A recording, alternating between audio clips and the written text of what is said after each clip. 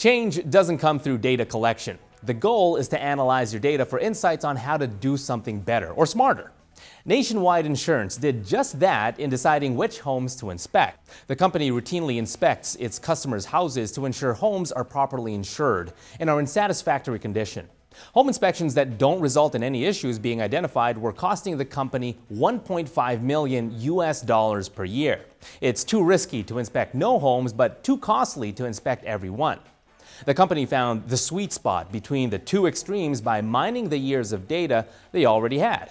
From construction year and type of each home to protection class, the amount of insurance purchased, and the customer's claims history, Nationwide was able to predict which properties would be most beneficial to inspect by examining two data sets from two different data warehouses and using Six Sigma's Define, Measure, Analyze, Improve, and Control process for the project.